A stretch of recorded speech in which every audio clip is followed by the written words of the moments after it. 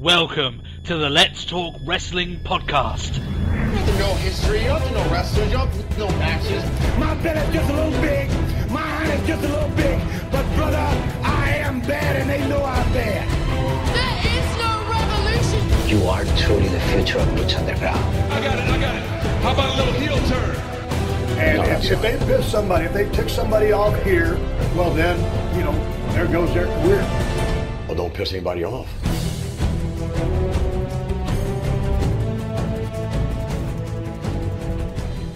Hello everyone and welcome to the Let's Talk Wrestling podcast. The wrestling podcast will review Monday Night Raw and give all of you beautiful wrestling fans the wrestling news of the week.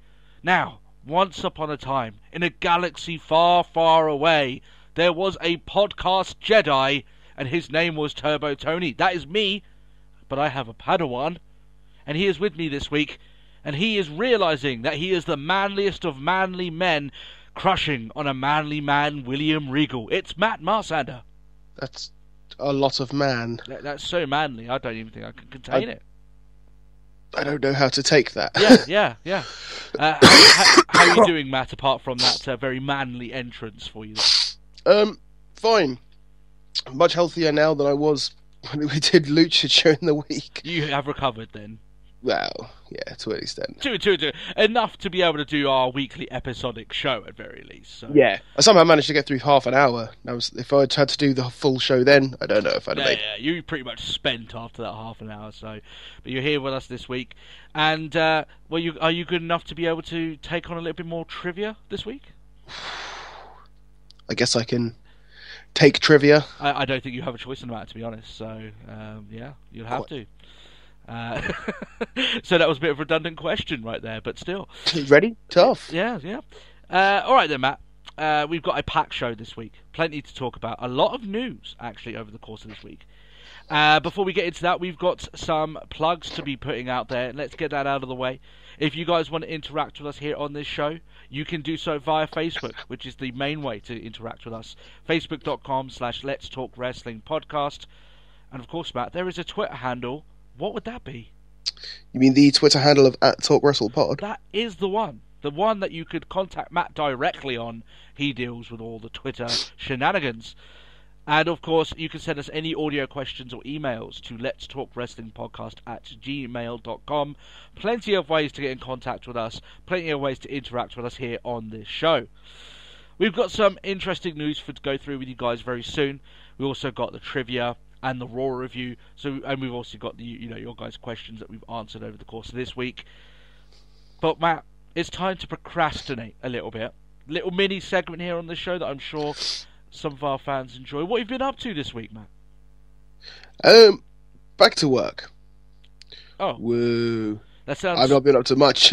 Yeah, that sounds exciting. Yeah, enthralling almost. I'm being sarcastic before the show's even began. I feel a little bit like a bastard for it, but still, I can't really turn it off, really. That's just the way it is. It's my wife's birthday when this gets released. Sorry if you can hear someone asshole beeping outside my window, by the way. It's my wife's birthday the day this is released, so I'm preparing for that, trying to be a good husband, get all the gifts and all the stuff that that we could possibly need, and along those lines. So. And I'm missing you, Matt. Right? It just doesn't seem right not having you next to me. So gone. Just no. It feels like it's been so long. Yep. In a matter of week.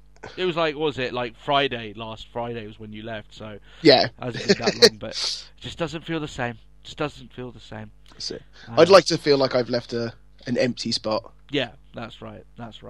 I was quite happy though. Man City progressing in the Champions League this week, Matt. You watched me there when we were watching the first leg against PSG, and I was freaking out over that idiotic goal that we let in, but we managed to eventually beat them.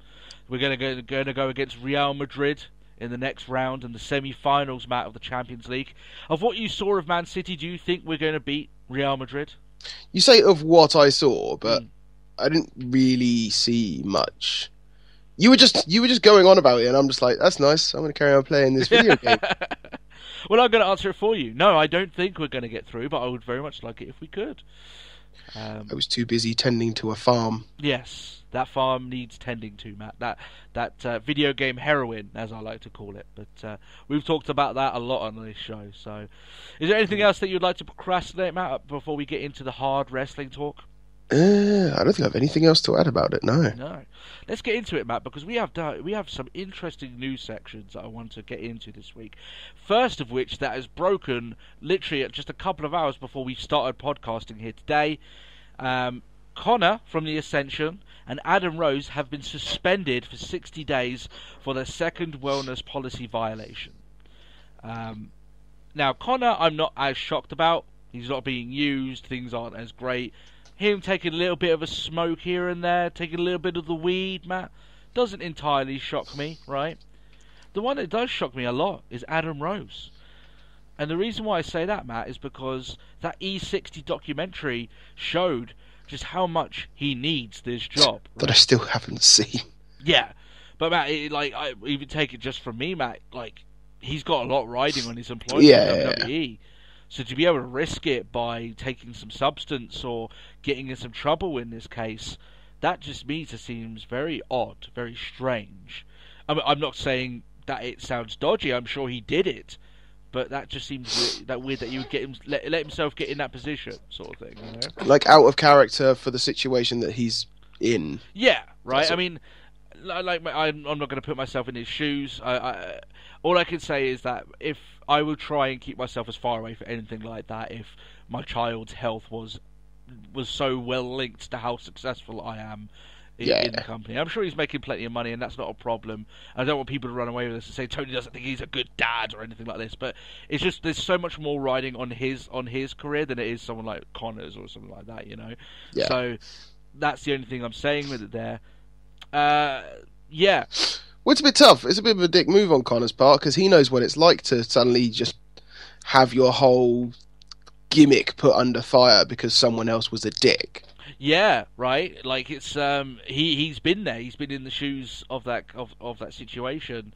And you know, with the social outcasts, Matt, they'll be fine without Adam Rose for a while. It's not like them losing Adam Rose is going to be a big impact on that team. No, that's it. But in terms of the Ascension, it's almost like the other. You know, Victor's not even going to be able to work. It's like almost like he got suspended at the same time, right?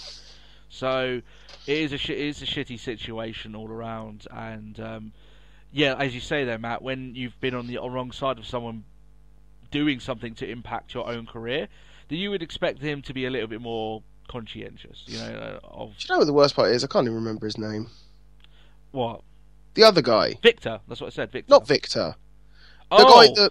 Bram, as he is in... Yeah, he's Bram in the TNA, but I can't even remember what his Ascension name was. I wasn't even watching NXT around that time anyway, so truth be told, I never even saw him in the Ascension. Was. You were a fan before it was cool. We all know that. I could be that hipster douche. Hipster douche, a wrestling fan. You know. Yeah. But it's just shitty news all around. We don't want to talk about news like this, but it's just news that comes out, and I tell you what's. Around this, like WWE obviously are keeping tabs on wellness policy violations like this. Unless you're like someone like Randy Orton, if you do a wellness policy violation, it's not going to impact your career on a positive note. It's going to hurt it. Yeah. And I'm sure both these guys went in line for a big push anyway. I mean, come on, but well, in which case it's kind of a good thing that on like we'll mention it later when it comes to Raw. But it's a good thing they didn't win. Yeah. Imagine if they picked up a win considering the what's going on at the moment. It's like, oh, this is awkward. Yeah, that they're in the tournament, the Sunday that had to be taken out of it. Yeah. You know what, Matt? It almost makes me feel a little bit like I know WWE aren't completely against letting these guys wrestle out their storyline, then suspending them, right? Yeah. So I don't know whether that was the case or anything along those lines, but the pair of them have been suspended. You won't see them for 60 days, and that it is what it is. So. Here's another bit. I put this up on the Facebook page, and it was a tidbit of information that kind of went in at the end of last week, but we weren't able to speak about it then. But it was Tyler Breeze's win-loss ratio, Matt. And did you catch this at all? I did. You did. It's disgusting. Now the record probably has a few more losses on it by the time that we're speaking about this. But as the time of this story coming out, Tyler Breeze is 0 for 49 in 2016. He has a win-loss ratio, Matt, that the Brooklyn Brawler could snub his nose at. And when the Brooklyn Brawler can look at your win-loss ratio and laugh at it, you know that's pretty fucking pathetic right there. But it's... You know you're not in a good spot. No. He's a jobber. That's basically his main role on the main roster. He's replying to guys. I feel really bad for him here because he's replying to guys on Twitter about it, saying that, you know what, my bank account is doing great, and I'm sure it is. I'm sure he's being paid quite well. But Matt, there comes a point where no amount of money in your bank account will save the legacy that you leave in the company. I think what did he put? It's like, I had so much go right, I was bound to get some wrong, or something like that. It's just, I mean, obviously it sucks for him because he's in a situation. Nothing he does is going to make it better at this point. He's been shoehorned. He may have pissed a few people off that he shouldn't have when he got in there, and now that's basically stunted him forever at this point. But replying to people saying, you know what, my bank account's fine, at least that is a plus. But as I say, there's going to be a point in his career. Truth did that as well at one point, didn't he? Yeah, but it's like, sure, yeah, you'll have money, you'll have a good career for a certain period of time. No one's going to end up remembering him fondly, right? And yeah, I'm sure Virgil in his day was making some decent money. Would he trade that in now for at least being remembered as one of the greats of wrestling? I think he probably would, right? Yeah. But because that's not how he's getting remembered. Yeah, right. He's the guy in conventions that no one wants to speak to. Is this what Tyler Breeze's future in 30 years is going to be? I feel really bad for him because it's not entirely his fault.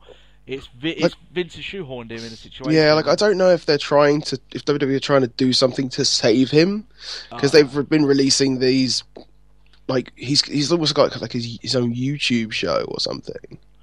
I don't know. Like, it's almost like they gave the Crime Time their own like fucking show on WWE.com for a short amount of time. It led to nothing, sort of thing. Yeah, it's almost like they're throwing these guys a bone sometimes, but they've got no indication of that they're ever going to use them properly. But I'm sure people are kind of sad of us harping on about Tyler Breeze, but it's genuinely how we feel. It's just a shitty situation all around. Yeah. Really the only problem with it there, but 0-49, that is harsh. And I'm sure that someone's going to let us know, like in another 6 months, like his win-loss ratio in 6 months is going to be abysmal. I can promise you that. But that's it. Here's an interesting. So there was a bunch of interviews that happened at the end of last week, Matt, between Bray Wyatt and Paige. Did you catch these? I didn't. I think I've heard whisperings of the Bray Wyatt one, but I haven't heard much else. Well, basically, they were very interesting, and the reason I bring them up is because some people might talk to us sometimes and we leave messages when we criticise the booking of some of these people, and they might go, well, there is a story down the line, or there is something going on with them, we just need to be more patient, along those lines. And whenever we try and make it seem as if WWE has no clue what they're doing, they're like, well, it's WWE, of course they have a clue, they just change direction at some point, and blah, blah, blah, blah. And I wanted to bring this up because when you've got talent coming out and openly saying, one, that WWE doesn't know how to book them, and two, that they even don't know if they're a face or a heel anymore, I think that shows a lot here. Yeah. So I know the whole they don't know how to book us. That was a Bray Wyatt quote. Bray Wyatt basically said that he doesn't think that WWE knew what they had when they brought them up, and I absolutely agree with him on that front. The thing is, I've always been a Wyatt fan, but to think that in the beginning he could have been made out to be just an absolute monster, but he could have been against everything, against. What was it I heard earlier or the other day? But someone was comparing it. If you'd booked it correctly, you could have had someone who was essentially a mix of Austin and Taker. Yeah. In the fact that it's I want to go against the Machine. The Ultimate Machine is the company, and WWE, I'm going against Vince. Yeah. So you got the Austin anti-authority, but he's a bit weird. Dark, so, yeah. Yeah, and that's Taker. And it's if you'd booked him correctly, you could have had something on a completely different level. Oh yeah, and I get the feeling, Matt, that when they got this gimmick in front of them, their writers didn't know how to correctly portray that gimmick on screen. Yeah. Like not in terms of the short term, because Matt, this might be a bit controversial. I think the first 5 months of the Wyatt family being around, I actually thought that was okay. I honestly thought the education and them bleeding us into this character and this gimmick, I thought that was okay. Yeah. It was the long-term plan that was their problem. They didn't have a long-term plan with the Wyatt family, whereas, as you say, Matt, slowly building in these slow building blocks of Bray Wyatt eventually taking down the whole establishment, everything, he's going to burn it all down. That could have been like a 2-year storyline for him as he slowly moves in, right? It's one of those things where I'm sure that he's not the only one, but I think with this gimmick, it's so out of the box, so out of the norm, that when he comes out and says that he doesn't think that WWE knows what to do with them, I can absolutely agree. I firmly believe that they don't have a good grasp on how. Well, hence why it's now hit a point. It's like, face turn, shit. Yeah, he's got the face turn. That's all he's got left, right, in his quiver of arrows, because now he's been, even the whole entire family, they've been broken up, they've been rebooted, they've been destroyed, they've been beaten, they've been laughed at this point. The face turn is really all that's left. So hopefully it does work for him. The other one is Paige. Paige coming out in a interview saying that she actually isn't sure at this point whether or not she's face or heel. I think that's absolutely ridiculous. That a talent doesn't know what their character is. That you know, and WWE will get shitty with their talent when they don't perform at a certain level. How is Paige supposed to perform a certain way when she doesn't know even what her character is supposed to be like at this current time? And it's one of those things where WWE will just instantly turn people face or heel depending on how they're feeling that week. That's not good character. Well, that's it. Like, I mean, not to go a lot on the attire, because like Paige for so long has been in the black. Yeah. But she stood out like a sore thumb amongst, I don't want to use the term, amongst the Total Divas at Mania. Yeah. Because it was a whole lot of just sort of like blonde and bright colours, and then there's just Paige with like the dark, and she's got the whole like Morticia Addams hairstyle going on at the moment, and it's like, I'm confused. Yeah. No, I agree with you. It's like she's lost, and if she doesn't know what her character is, and of course she feels lost, she doesn't know what to do.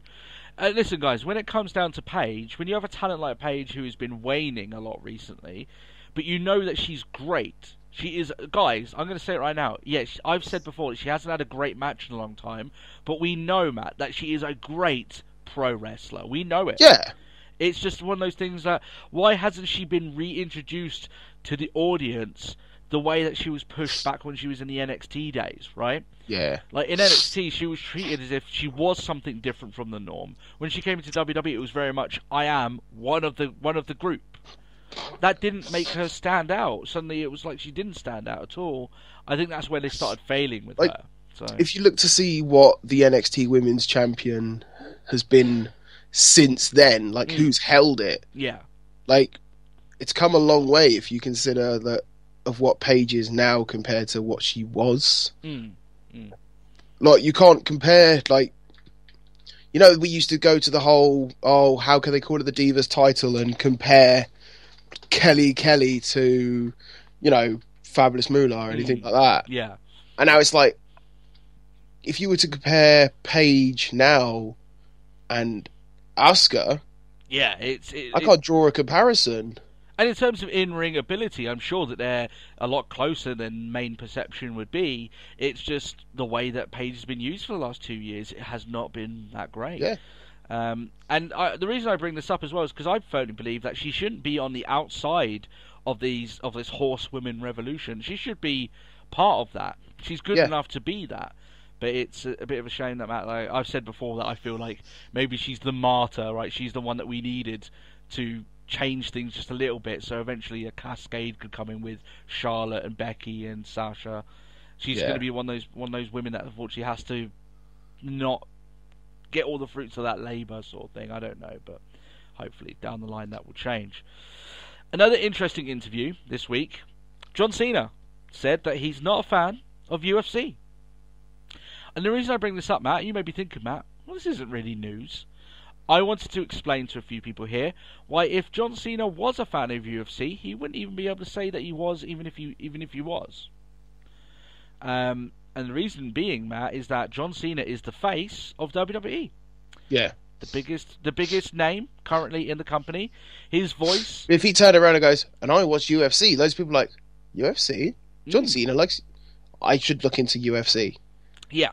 So even if he isn't a fan, which I'm not going to say he's lying, he might not genuinely be a fan, but I just want to explain to people that when you've got someone like John Cena who's saying he's not a fan of something or he doesn't endorse something, you need to make sure that not only is it him saying that, it's WWE as well. His voice carries WWE's banner. His appearances carries WWE's banner. You need to make sure that like Vince's hand isn't buried up his arsehole. Yeah. Sort of thing, and turning him into the puppet. Yeah. And now, I'm sure he's been briefed to say complimentary things to things that WWE doesn't, because of course they've got to appear that way. And John Cena was saying some nice things about them being fantastic athletes, but not being a fan. One of the things I thought he said was absolutely asinine, considering the quality of the product normally, is that, well, we tell stories, and I believe that we tell much better stories.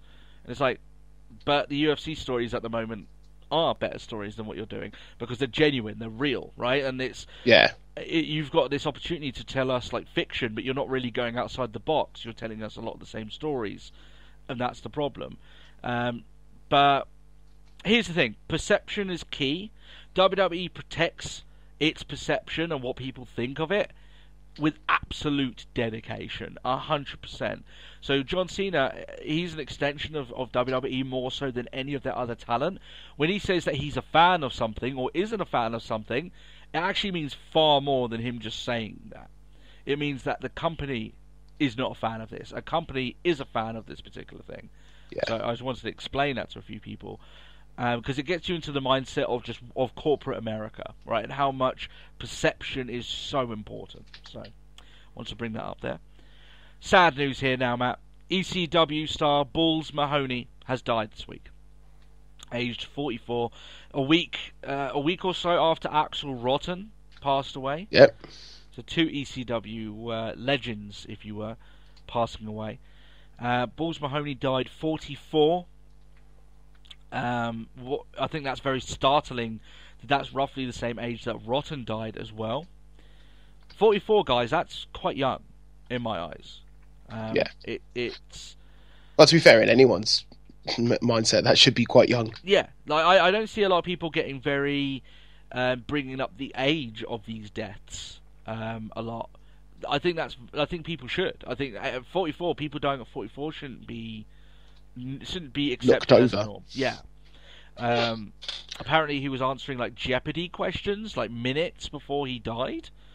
So I don't know. To me, Matt, they don't know the cause of it. But if he was fine and it was almost instantaneous, that to me sounds like a heart condition.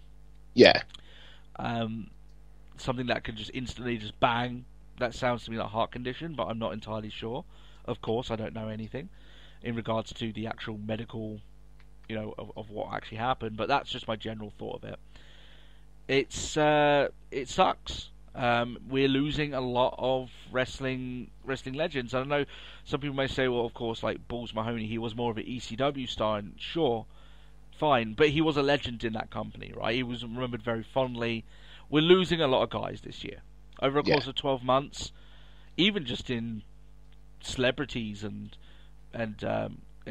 pop culture and comedy and anything that you would enjoy their work, we're seeing a lot of legends in their particular fields pass on this year. It's been a shitty year, let's be honest.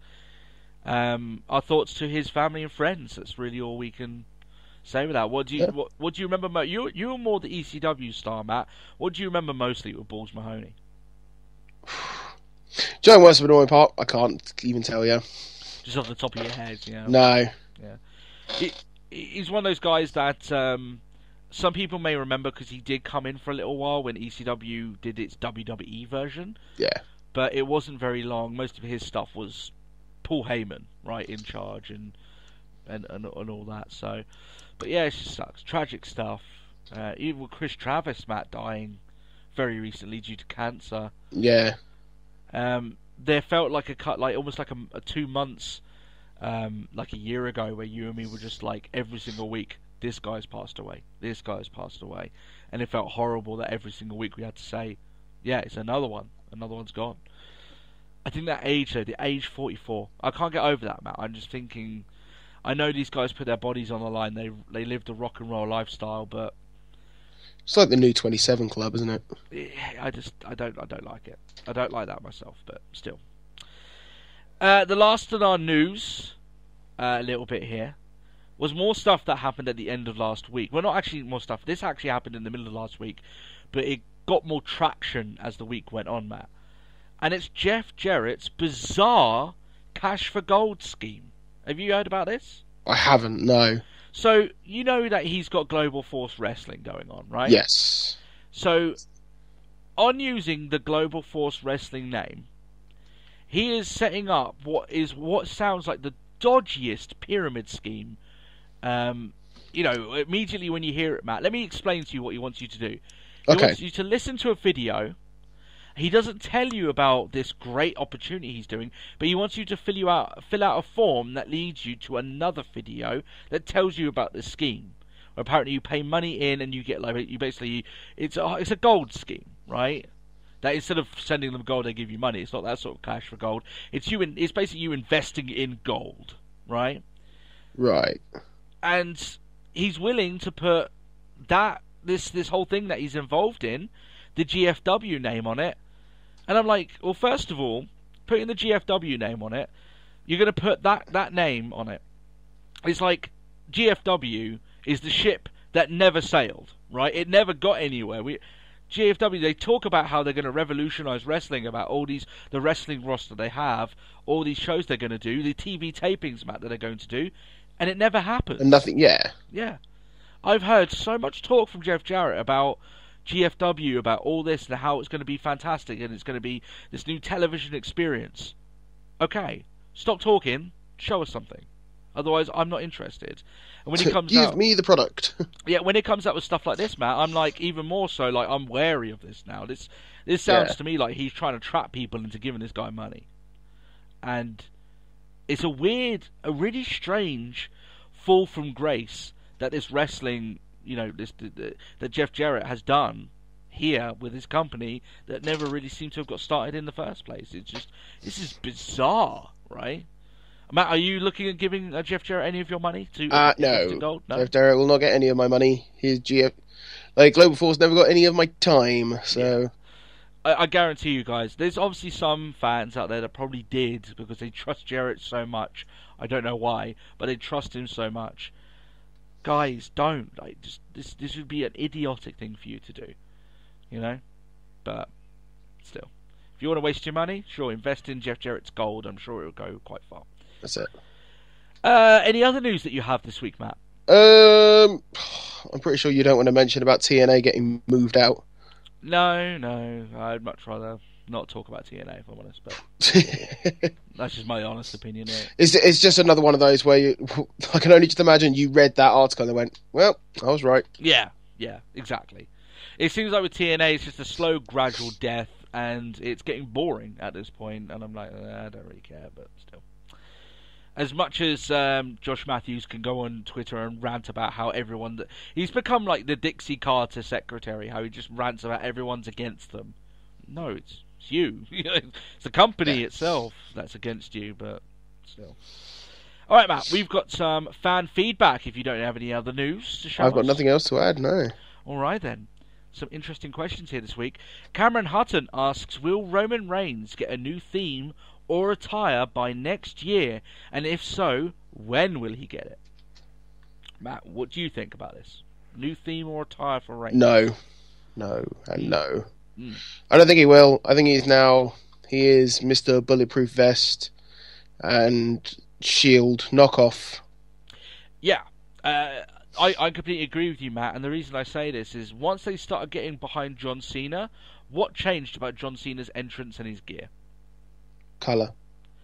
Yeah, he got colourful shirts every now and then. I'm sure Roman Reigns will get plenty of different shirts for him, but his general gear was his fucking shorts, his sneakers. his armband, that really didn't change. And the reason they do that is because they see changing those little things like the music and what they wear as changing the brand of that guy. Yeah. And when that guy is the head guy of your company, that's a very scary prospect for WWE to take on. So that's the reason why they didn't change Cena at all for 10 years, basically. Yeah. So no, I don't see... Like, you're seeing a change already that he's not coming out with the fans anymore. I think that's because they genuinely feel like he's going to get stabbed. The fans are just going to boo at him, all that problem.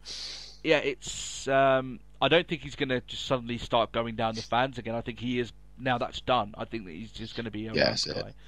But he gets booed with so much force, he gets pushed down the stairs just by the pressure. The peer pressure itself. Well, just like, the sheer sort of sound pressure of the boo is enough to push a man. Sends him on his way. But yeah, that's my answer for that. No, I don't think they will. I think all the changes you've seen with Roman so far is what you're going to see. And even if he turns heel, which I'm not entirely sure WWE will do, I think they're going to try and stick it out. Then I still think he's going to stay with the gear he's got. But that's just my personal opinion. Yeah. Billy McGee responds to one of the questions that we got last week in terms of wrestling themes. He's got a few. He's got one here that he liked, which was the Imagine Dragons monster for Daniel Bryan's Mania video package. And the reason I brought this up, I don't normally bring up responses to questions. I'm like, yeah, that's a fantastic theme. In fact, the reason I bring it up, Matt, do you remember this video package at all? I do, yeah. Whenever I watch it, Matt, I genuinely get goosebumps. Like, it's an absolutely awesome video for that actual match, and then the song for it was absolutely perfectly picked for that match. It's fantastic. To me, that's one of the best pre-match video promos that they've ever done. Yeah. That was just before, if you remember, Matt, that was just before the Triple H Daniel Bryan match at WrestleMania 30 that they did that. Yeah. Just excellent. Just fantastic. I got, honestly, that is, because it's one of the ones that if you search on YouTube, WWE actually put up that actual promo, that video package on their YouTube channel, so you can actually go and watch it. Yeah, they put it up again, as a result of his retirement. Oh, they re-uploaded? Yeah, they re-uploaded it fairly recently. It's just great. It really is, and it's good. And they did a version of it as well where he wins the title, and that was good stuff as well. So, he also asks if he was the only one who hated Gallows and Anderson's debut this week. Oh yeah, interesting. With them debuting, I'm sure we're going to talk about it more in depth later on. Yeah. I think, Matt, that some people get themselves very hyped up about a team that is going to need some general education to the crowd, right? So you can't have them come in and have like 30 minutes of a match the first week in. What I'm saying, you've got to consider that the thing is, like, we'll discuss it later on, but to the general crowd, all they saw was a bald man and Festus. Well, no, I mean, in terms of if they remember what he was before, right? I'm sure half of them probably don't, to be fair. They're probably too young. Yeah. I thought their debut was actually fairly good. And I will go into it later on. I thought it was pretty decent. Yeah. One thing you can take away from it, Matt, that Carl Anderson, his punches look absolutely fucking savage. He looks like he's beating the shit out of one of the Usos when he's battering there. I just don't know why. It's just when he's doing it, it looks good. But anyway, yeah, we'll talk about it much more in depth later on. But I know you're not the only person that disliked it. Some other people did. I think some people, and WWE is guilty of this as well, because they were hyping it huge themselves. They overhyped themselves for. They're a tag team. They're not like a solo huge act. They're not, as much as I like them, they're not Nakamura. They're not Styles, right? They're great, but they're not that. So still, MC Schwabo brings up the case of Zack Ryder. Matt, he wants to know if we think this is it for Zack, if it's his last run being relevant. What do you think, Matt? I don't know. Do you think it's definitely a sort of valid query. I will say though that this rivalry was created, him winning the championship as well, was created to get the Miz over as a heel, the Miz and Maurice thing. It wasn't. Yeah. It wasn't for Zack at all. I'm inclined, Matt, to say I do think it's his last. I think it's his last championship win, in my opinion. And the reason I say that, Matt, is because the longer time goes on, the more years go on. Yeah. More NXT stars come up. More tag teams come up, even if he was going to be part of the Hype Bros, right? The more people will want to see the likes of Sami Zayn and Chad Gable, Jason Jordan. They're going to want to see them winning championships. Yeah. You know, even people that want to get behind Zack, eventually they're going to be like, well, Zack's had his time. As I know it sucks that he didn't get the time that he needed, but he has had his time. I think it would actually hinder the Hype Bros on the main roster as well. I don't think they'll get over at all. I think they'll get booed to shit on the main roster. Yeah, but then I don't think they'll get over either. No. But I don't think it will be helped by the fact that it's like, oh, and Zack Ryder, who's the veteran, but that's like, you remember original NXT where you had someone like Jericho was a veteran, was the pro, and that made sense because it's fucking Jericho. Yeah, but also The Miz was a pro. Yeah. They're not nearly on the same level. That's kind of the same sort of thing that I'm thinking, is the fact that they'll go like, oh, Zack Ryder's the veteran, but he's not really a veteran, is he? Yeah. No, I completely agree with you there. It's they had a lot of that with, like you say, with that NXT thing, and you had like R-Truth being like one of the guys and as one of the mentors.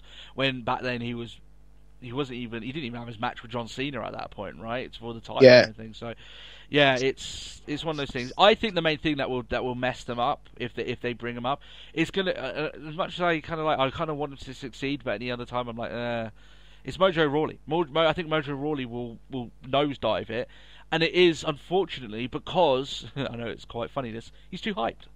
And he's going to go around, he's going to go into these dead crowds, he's going to jump up and be like, yeah, get hyped. And they're going to look at him and be like, shut up, I don't want to, fuck off. And he's going to start getting booed for it. It's almost you ain't hype. No, I'm not. Yeah, exactly, yeah. It's going to be, I think it's going to die of death. And I think it's like a fair example. Like, we know someone who, Ahmet Craig, who we went to take over London with. Mm. He is not a Mojo fan. Mm. He's not a Rawley fan. And it's just like, I had to send in the picture. We're just like, sorry, Mojo, Craig ain't hyped. Yeah. Yeah, it's... to me, mate, it's one of those things that either it gets over great and fantastic and you've got something going. But like, with Mojo, to me, I don't even think he's that great of a talker. I think he just is loud. Yeah. And people eventually get bored of that. They want to see you do... That's the reason why Enzo, Matt, is so good. Yeah, he makes a lot of noise. And yeah, he does have his shtick. But when he does his other stuff, right, when he talks a bit smack outside of his bada boom, realest guy in the room, he does have great promos behind him, right? Yeah. I don't think that Mojo Rawley has that. So when to be perfectly honest, I think the prime example is their debut. Like, for a talking smack promo. Oh, well, Enzo and Cass, yeah. Yeah, they Enzo against against the Dudleys, and like his just against Devon was great. Yeah. And again, this week I thought they were pretty good as well, right? So yeah, agreed. Good stuff there. I just think that with every new NXT star comes up, I think that window gets a little bit shorter, right? A little bit. It gets hard, it closes up a lot more with every new guy that come in, and they brought in a lot of new guys recently. Yeah, and I think they're going to bring in more as the year goes on. So. Yeah, and that's not even just NXT guys as well. All right, there's guys that are bringing straight in to the main roster like Gallows and Anderson, right? So and Styles, right? Zeo Cage asks if we feel the tag belts got a similar revamp. If the tag belts got a similar revamp like the women's did, maybe go with the half and half design of the NXT Championship. Matt, I don't know about you. But I think those WWE Tag Team Championships suck. I don't like them at all. I hated them ever since day one. Yeah, big cup the 2p coins. Yeah, they're bronze. The bronze look in them. It looks. I tell you what's wrong with it, Matt. It doesn't stand out. It fades, right? And even the design of the Spartans, that's fine to me. It's just because of the bronze, it just doesn't look. It doesn't look. It doesn't look fantastic. You look at the WWE Championship; it's got like fucking gemstones, diamonds on it. Now the Women's Championship has as well. Yeah, right. So now you've got even like the Intercontinental Championships. At least it's got the white straps, so it shows up a little bit more. Yeah. The tag belts, they just look quite boring, and they. That's it. Now the NXT titles, Matt, I've been quite a fan of them when they do the half and half design. If they are going to do a new championship title belt, which I haven't heard at all any rumours of them thinking of doing a new tag title belt, then I would be much happier with them doing a similar sort of... I don't even say they have to do the same design, but the same idea. Yeah, I mean, I reckon it'll probably still... I reckon they'll probably still go with the fact that it has to look like the current World Heavyweight Championship belt. But you could do a half and half on that fairly well. Yeah, like even if you do like... I don't know. Maybe they could do something along those. I'm sure they can figure something out, right? Yeah. But I think if they did a half and half, I do think it makes more sense, right? That to me, but I don't know. I think the NXT tag belt is just great. I love it. Yeah, I think everyone can agree that at very least, even if you like this title belt, I think people can agree that it just doesn't stand out. Right, it doesn't make people look like champions. To me, when I look at the New Day, I'm looking at the New Day. I'm not looking at the fact that they got the title belts. You don't agree that every time you look at them, you're looking upon the WWE. You couldn't stop yourself there, could you? I had to. Yeah. Were you gyrating as you did that as well? I may have rotated a little in the chair. I expect that of you, Matt. I expect it at this point. It's a little bit of a hip wiggle. That's it. So yeah, that's our answer on that. Kane St. Dennis asks, "What are some tag team feel in these questions? Tag teams do we think should go into the Hall of Fame?" I think the Hardys, without question. I think you got the Dudleys, without question. They're two teams that revolutionised tag team wrestling. Heart Foundation. So here's the thing, though, Matt. Would you put them in separately, or would you put them in as a team? Because Brett is already a Hall of Famer. True. So here's the thing. There's some guys like Edge and Christian that sure you could put in as a team, but they're good enough individually, in my eyes, to go in separately. Yeah. Whereas I think the Hardys, I mean, Jeff Hardy maybe, because he was champion, he won the title, right? I think I'm just saying about the Hart, just because, like, I want British Bulldog in there. Oh, you want the full, like, group? You want Owen Hart, British Bulldog? Yeah! Owen deserves it. Yeah. Even then, though, Matt, we talked about Owen Hart and British Bulldog, how it seems like their families aren't too happy with them being inducted, but still. New Age Outlaws, Matt, I think they need a induction. Absolutely. Well, as long as Dunn says he won't, be snorting cocaine or whatever backstage, and it'll be fine. Yeah. Although he wasn't doing coke, Matt. I don't even know. I forget why he got fired. He took a few enhancers for his bodybuilding stuff, if you remember. That's what got him in trouble. But yeah, and that won't happen until that blows over, by the way, the New Age Outlaws induction. That will only happen once they're okay with getting Billy Gunn back. So that's the bottom line of it there. But yeah, there's a few of them there. I'm sure there's quite a few others outside WWE that maybe need a look in. They're just the ones. I mean, the trouble is, like, you think all the great tag teams, but then you're thinking all good things must come to an end. Yeah. And they go off and do their own thing. And that's where, like, Edge was perfectly justified getting his own induction. Yeah. As Edge.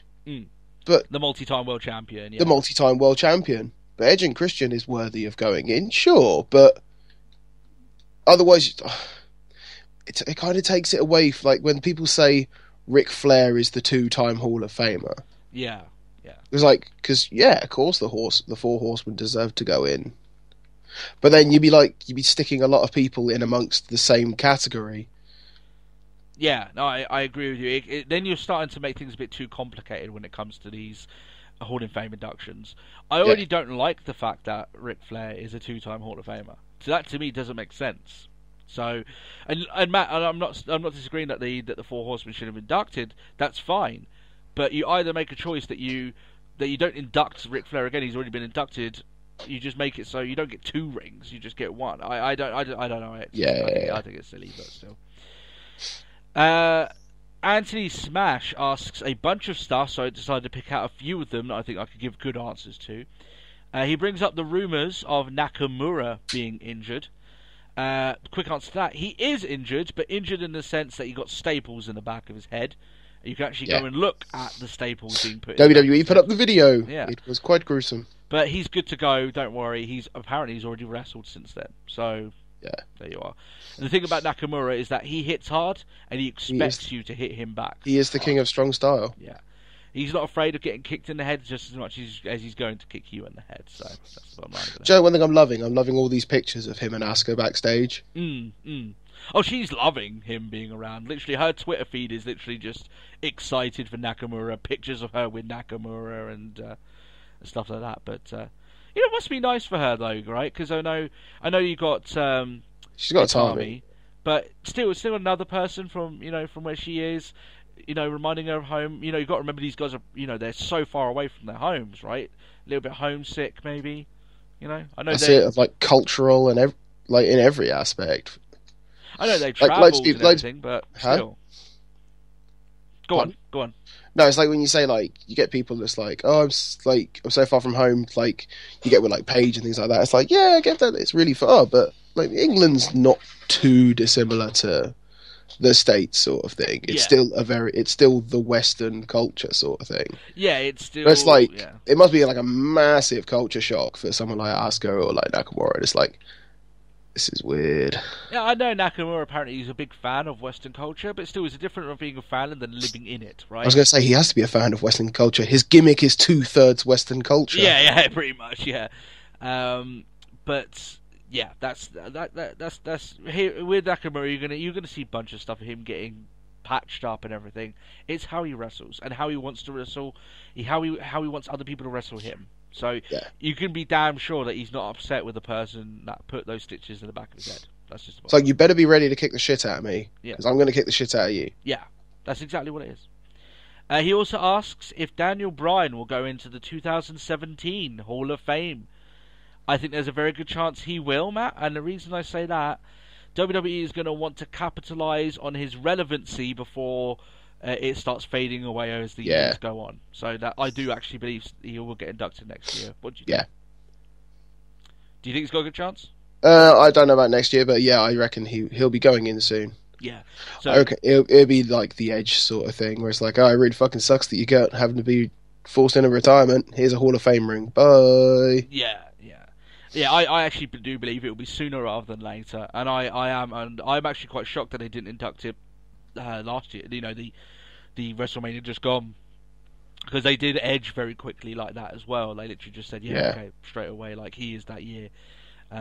Although actually, no, I say that. I mean, Edge retired straight after Mania, so maybe it does make more sense that Bryan would be inducted at 33. Give it a little bit more time. Yeah, that's it.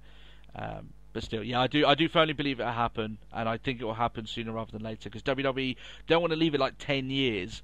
Bryan's been away for 10 years, then bring him back. They want to make the most of it here and now. So, all right, Matt, did you watch any of the NXTs this week? No. You didn't. I watched TakeOver again. I did. I'm not going to talk that much about it, except for the fact it gives you an opportunity to see Nakamura and Ty Dillinger in a match, which was actually quite funny. I've heard, actually. I knew that they wrestled, as well as Bayley and Liv Morgan. Yeah. I think Liv Morgan did quite well this week, so good. I'm not hugely sold on her gimmick, but I thought she had a good match. So I don't know. Do you know what? I still to this day couldn't even tell you what her gimmick is. She's basically the New Jersey. She's the bouncy blonde from New Jersey. Yeah, that's it. Pretty much, that's exactly what it is, and we haven't been allowed to know if there's anything different from that so far. But I think Liv Morgan, Matt, she's one of the women there that I think there's something they could use. And I'm not entirely convinced with some of the women behind, like Bayley, Asuka, Nia Jax. I'm not completely convinced with a Peyton Royce and Billie Kay, because I just haven't seen them wrestle that well, right? And that's just me being honest. So yeah, hopefully they put a little bit more emphasis on the Alexa Blisses, Liv Morgan's, some of the other ones that that haven't been given as much time but are fairly okay, because they need to build up that division a bit, right? Because I think they're still struggling a little bit over the fact that they had 3 women taken away months ago. They're still trying to phase some of these women in, but it's just going to be a slow process. So I do say, guys, honestly, if you want to go watch NXT, if you've got the time or a spare hour, go for it. It's fine. It's a good show. It's all right. I just wanted to watch Takeover again. Yeah. Oh, or you can watch. Yeah, I watched Nakamura and Zayn. For like the third I'm time. not that far in yet. So. Again, but I'm like, I liked this. I like it again. It's like, sometimes you're like, it was good, but when I went back and watched it all, like the shine was gone, sort of thing. It's nope, I'm still very much enjoying this tag team match. I actually think that Takeover Dallas is going to be one of those shows that holds up over a long period of time. That you can watch it 10 years in the future, and it'll be just as good, at that point. Yeah, so that's good on that front. All right then, Matt. It is time for your super sexy, amazingly difficult but intense, awesome challenge, and you don't even know the theme of this week's challenge. I do not. I am about to give you the theme. Are you ready for your trivia this week? It is wrestling stars in movies. Ah, okay. And they're little riddles, okay? I have 5 for you here. They go from stuff that I think that you'll get fairly easy to stuff that I'd be very fucking shocked if you got. So... Okay, so like Triple H in Blade Trinity sort of thing. Well, we'll see as we go along, okay? And also a little hint here. Not all of these are films that were created by WWE Studios. Okay? Yeah. So when I say wrestling stars in movies, doesn't have to mean that WWE made said movie. Yeah, okay? yeah. Are you ready? Okay. Are our fans ready for this week's trivia? Number 1.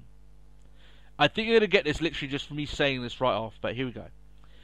Vinnie Jones starred across this wrestling star who'd be more at home in a battle royal, not a battle royale. Yeah, that's easy. Go on then. Do you really need me? I am looking at the DVD case right now. It's Steve Austin and it's Condemned. Yeah. Oh yeah. One of the things, Matt, is that you have to give me the name of the wrestler and the movie and itself. the film. Yeah, okay, that's Matt, fine. Do I get half points if I can't remember one or the other? Yeah, I'll give you that. So it's 10 points on offer. That's 2 points right off the bat. There you go, Matt. Well done. So yeah, that was an easy one. I knew you would get that one, Matt. Maybe that got some of the other ones a little bit off, but Matt, it's our guilty little secret that we like this movie, even though we know it's awful. Just Vinnie Jones. Yeah. Calm yourself down, sunshine. You ought to calm yourself down a bit. Yeah, good old Vinnie Jones. Number 2.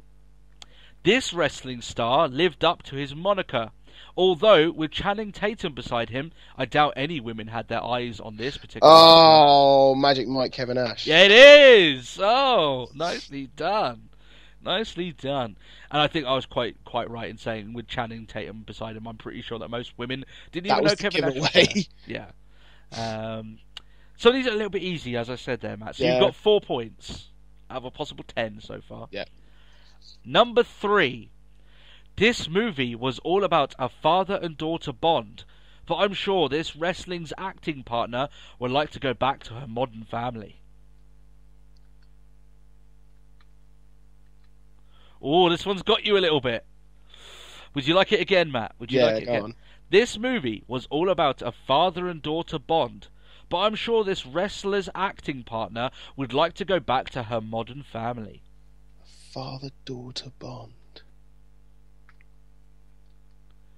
I'm pretty sure there's a few of our fans that would have got this dead on. The worst part is, I'm pretty sure that the worst... Like, I'm thinking it's Steve Austin again in Hunt to Kill, because that was such a terrible film, but that's kind of that premise. I don't know. Do you want to make any random guess? No. Rock, Triple H, I don't care. Someone. Okay. Because you haven't given me a proper guess, I won't take any of those. That's fine. It is Triple H in The Chaperone. I did not see it, so... And the reason I say that, so father and daughter bond, If you remember, Ariel Winter was Triple H's daughter in that, and that's how he became I the didn't chaperone. see it. And this wrestling actor's partner would like to go back to her Modern Family. Ariel Winter is best known from Modern Family. So there you go. If you say so. So, I don't even watch that. yeah. So you had no chance, Matt, on that one completely. Number 4. Here we get. We get into some of the tough ones. Really tough, this one. This wrestler star traded in intergalactic warfare for a regular family life. Let's just hope that no one's recording him this time. Fucking Hulk Hogan. In? Oh my goodness! Fuck. Oh my goodness, Matt! Come on, I want you to get this. It's Commandos. Oh, You're so close. I genuinely can't remember the other bit. Come on, Like Matt. Space Commando or some crap like that. Is that your guess? I know it's not that, but I can't remember it. It's Hulk Hogan in a Commando space film. Oh, it's Hulk Hogan in Supreme Commando. in Suburban Commando. Fuck's sake. Oh, Matt. Oh.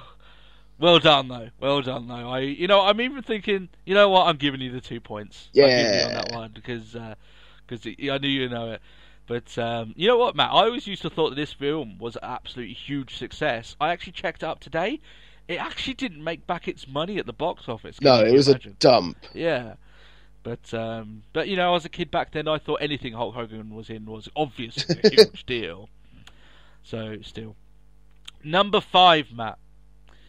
After this movie, this wrestling star was tipped to become the new Terminator. He just had to survive Sean William Scott as a sidekick first. Ooh. This was the first question I did, but I had to put it last. Would you like it again? He was with Sean William Scott. Would you like me to do it again? Yeah. After this movie, this wrestling star was tipped to become the new Terminator. It's The Rock. He had to just survive Sean William Scott as his sidekick first. You are right that it is The Rock. What film did he have Sean William Scott as a sidekick in? This one's evil because the film I thought he had Sean William Scott as his sidekick in isn't the name of the movie that it ended up being. But I can't tell you that, what it actually is. Are you gonna give up on that one?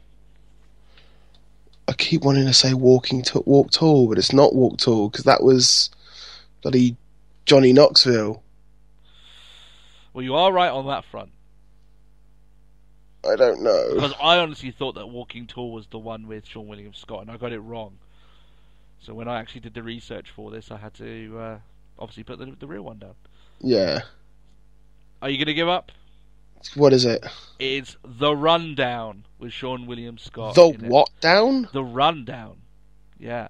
And apparently, the reason why I brought in the Terminator stuff, because if you remember at the end of that movie, Arnold Schwarzenegger is at the end of the movie, right? He makes like a cameo at the end, and apparently that sparked loads of rumours that he was going to be the new Terminator, The Rock. I didn't see it.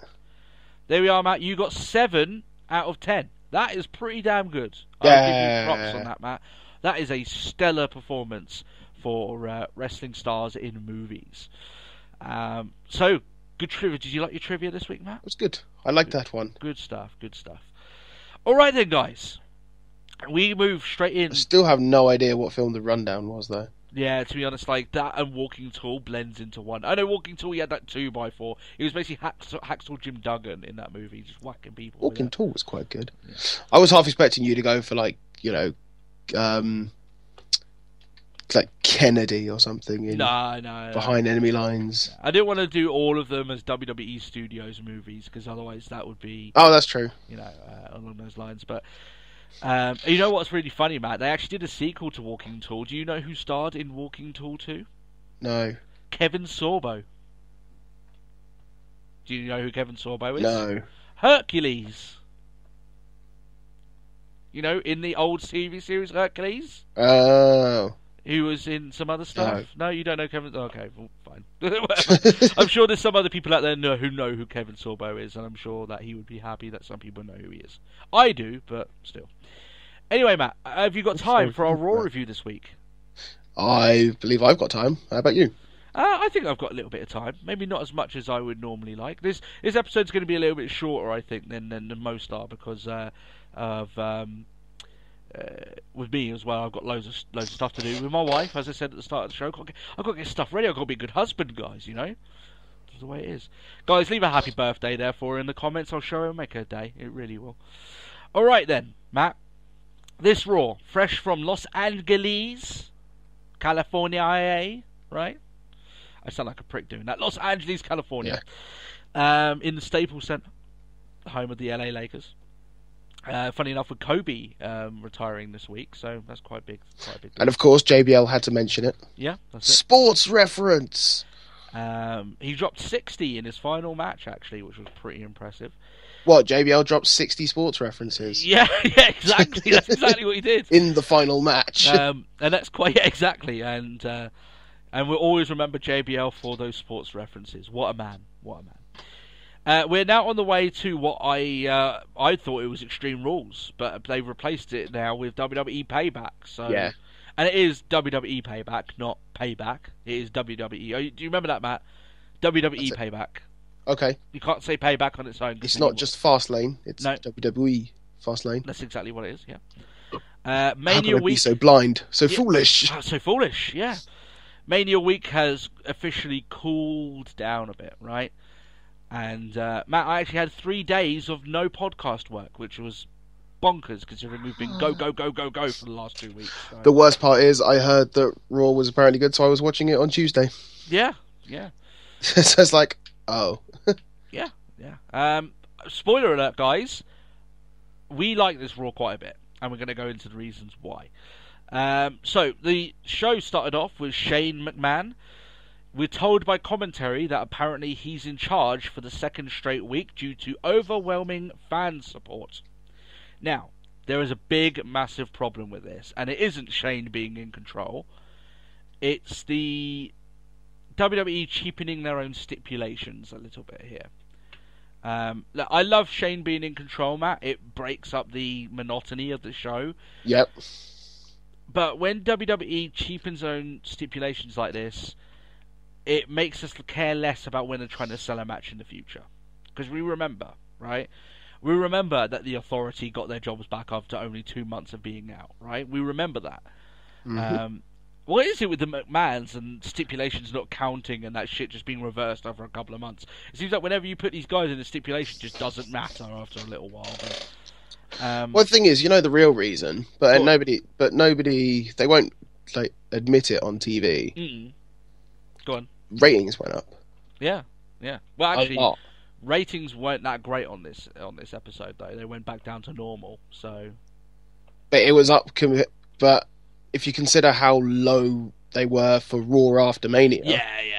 And then people went, like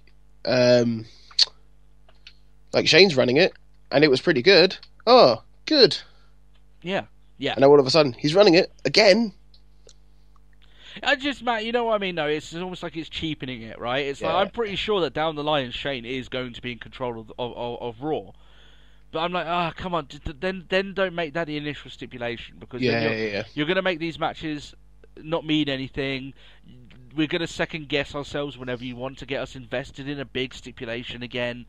I don't know. It's just I don't like it the way they're doing it there. But he tells us that Natalya will face Charlotte for the Women's Championship tonight. That there's going to be a tag team tournament to decide a new number one contender for the championships. All good. That will fill out the coming weeks with some meaningful matches there, Matt. So that's good stuff. That's it. We're getting what we like. Number one contenderships. Yeah. Not just throw-ins. No, that's what I mean, though, man. I mean, it's like until the pay-per-view, every single week before then, we're going to have some matches that mean very something, and it's going to build into something that means something very big. That someone's going to get a title shot out of this. So it's good stuff. And you know what, Matt? What I like as well with this little tag tournament they've got going, they've got little rivalries in between them as they go along. So you're probably going to have Enzo and Cass against the Dudleys in this tournament, right? So it's interesting stuff there. So with all that, he congratulates Styles on becoming the number one contender. He mentions the name of Roman Reigns and boos ring out hard, Matt. And I was thinking to myself, LA, You know what? Like they're not the worst of crowds, but they're not known as a hardcore wrestling crowd. But Jesus, did he get booed? He got booed much more than I thought he would. Like it was almost deafening in the arena when they mentioned his name. Yeah. This isn't going to go away, is it, Matt? WWE are going to... Nope, no time soon, but obviously they hope you forget about it. They're going to struggle hard to keep him face. They're going to grit their teeth and keep it going, but I do think they're eventually going to be forced to turn him, but still. He says that Sami Zayn will face Styles tonight, and if Sami Zayn manages to beat Styles, he won't just take Styles' place, but he'll be added to that championship match. That's it. It was just sort of like, it was a bit unfair considering Kevin Owens took him out of the, he lost his opportunity because Owens was a dick last week. So here we go. Here's your chance again. Yeah, which is good, right? That's good stuff. It means we get a match on this show. I mean, Zayn against Styles. Yeah, we're going to like that. Thank you very much. But that match just isn't them fighting each other. It's meaning something. It's for a reason, yeah. Thank you, sir. May I have another? Yeah, definitely. Now, obviously, that doesn't sit well with Kevin Owens, because when Sami Zayn gets opportunities, Kevin Owens isn't very happy about that. He thinks he's been screwed over. He tells Shane that, but Shane reminds him who powerbombed who last week through a table, and that Owens just doesn't really give a shit. He's just like, I want my IC title rematch. Well, technically, he is still owed that. And Shane goes, well, you know what? If you manage to win your next match, then you get that match. Of course, Owens isn't quite happy to see Cesaro be the one that comes. Do you know one thing I quite like, actually? Mm? And it's kind of like a rule that I think should be brought in. It's like, yeah, it's all well and good. You can instantly get your rematch clause. Yeah. I think just like your rematch clause is now null and void if they lost the belt. Yeah, you know what, Matt? I wouldn't even mind if their rematch clause only allows them to, at very least, be in the match that decides the new number one contender. That's all it does. So, well, no, not even so much that. Like, I'd still have it as like, yeah, you have your rematch clause, like, but if you decide to cash it in 6 months' time and that guy's dropped the title to someone else, you didn't lose to this new guy. Oh, see, so you lose your shot at that point, yeah. Yeah. Maybe. So it's like, I want my rematch clause. It's like, you didn't lose to The Miz. Yeah. Yeah, I like that idea. I also like the idea, like I said there, though, where like, there is no rematches anymore in that sense, that you still have to wrestle someone to get the number one contendership. Just losing your title means that you don't just like go to the bottom of the heap. Then you're like the number one ranked guy below the champion. Yeah. 1 or 2 go against each other to decide who would be, or 1, 2, 3, and 4 in a 4-way match, whatever. But you're always guaranteed that you'll be in that match to decide who's the number one contender. That way, if you don't want to do a rematch, or if you do want to do a rematch, the person who's lost that championship, they get a win straight off the bat to become the new challenger, and that way you So, there we are. Matt, this was a refreshing opener because, 1, it's a face authority figure, and 2, it's just someone different than Triple H and Stephanie, right? And 3, it wasn't that long. Yeah. And it's one of those things, like, listen, Shane doesn't even have to be that good here. It's just because he's just a fresh face. He's someone new that we haven't seen a lot of. It's different. Yeah. So this leads to a match with Owens and Cesaro at the start of the show.